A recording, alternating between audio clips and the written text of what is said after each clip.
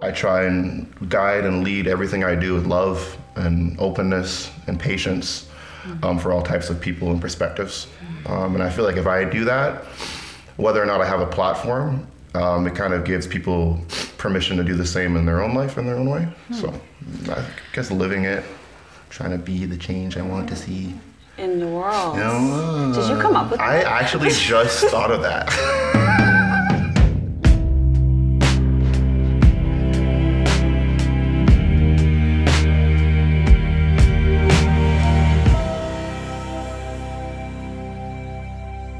Hi. Hi. How's it going? It's going really good. How are you? I'm good. You know what's really fun? What? This is our first time meeting. I know.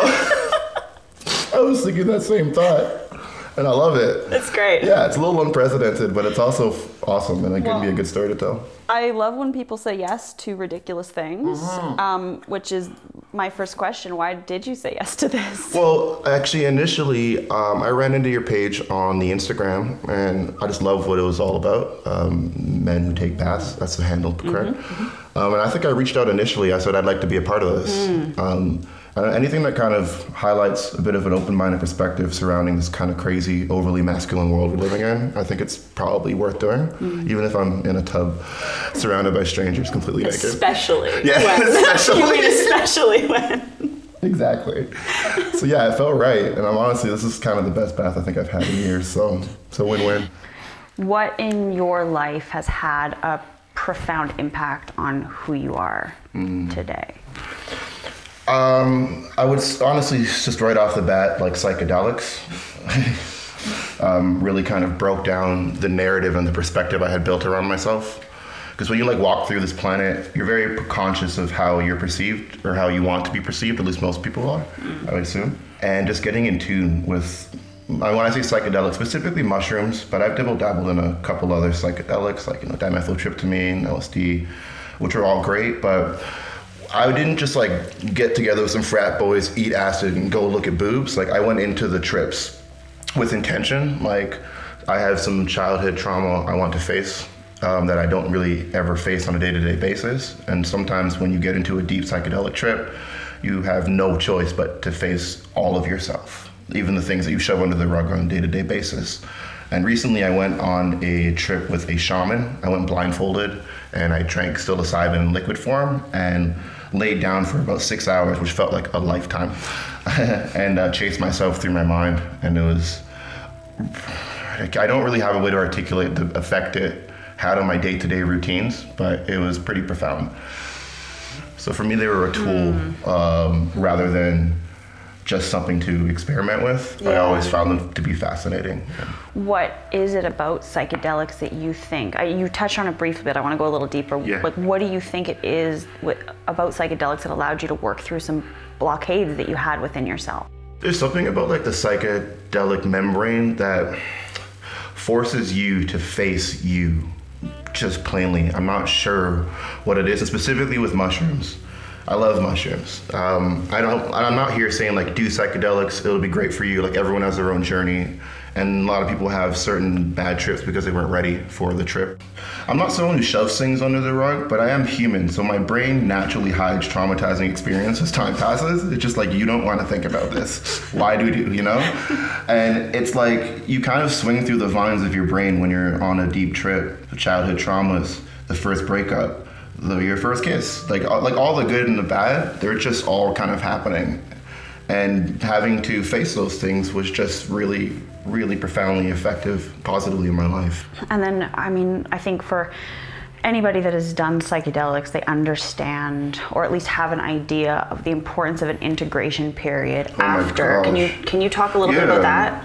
Because when you go into a trip, it's really good to go in with an intention, whether it be to say face something you haven't thought about in years or anything along those lines. But the integration period is equally as important because like a lot of people will go to Peru with the idea of doing ayahuasca and like it's going to change their life. So they go have this profound experience and then they come back to their lives and go back to the same routines, same habits, same day-to-day things that got them stressed out and wanted to escape in the first place. The integration period is a time when you can reflect on your trip, what you learn, the parts of yourself that you want to keep and grow, and the parts of yourself that you want to shed and leave behind.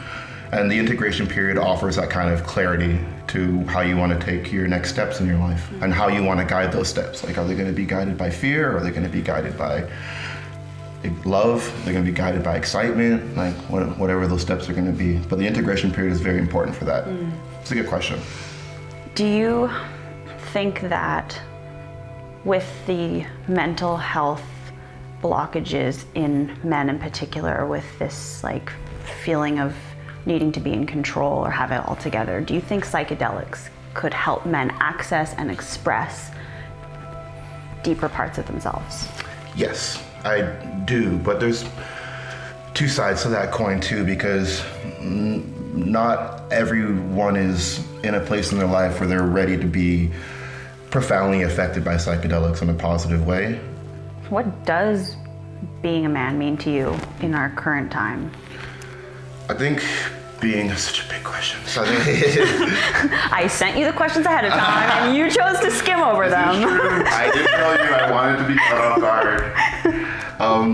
To me, I think being a man represents being someone that people feel safe around, that you represent strength, but not physically, like emotionally and mentally. And even say you're going through mental health issues, being a man to me represents someone you feel safe around. So being a good human is to me, man or woman, just having an inviting personality, being open to differing perspectives, not believing in the hierarchy of people based on race or sexual preference or gender.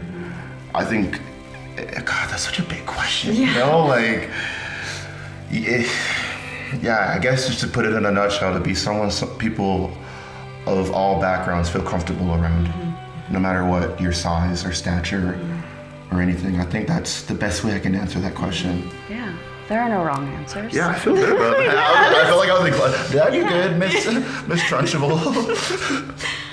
I don't know, I want to set an example for the future generations, not even just of my family, of just like what it is to be a solid human being. Like just a decent, flawed human being, and it's okay.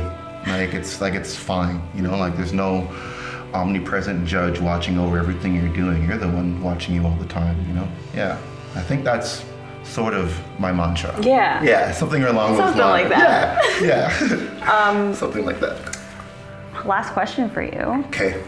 Are you the man you want to be now? Are you living how you want to be living? Totally. Absolutely. Yeah, and that's not, I'm perfect. That's not to say that. I think I'm living in my purpose, and I definitely have a lot of growing to do, and I will continue to do it at the pace that I desire, which is rapidly. And I do think that I'm slowly becoming the person that I want to see in this world, like outside of me. I think I'm becoming that. Yeah. We should have five. Yeah, you ready for it? I'm ready for it. No, it's actually not that bad. We should do it with that. Yeah, what are we doing? Yeah, ready? Woo! Yes! Oh, we gotta get that in slow motion too. Did we nail it? We nailed it. Oh, sick! Champagne time? Yeah. And rubber duckies? Rubber duckies. Rubber duckies. Rubber duckies. That felt so good. Someone in my nose and I stopped breathing momentarily.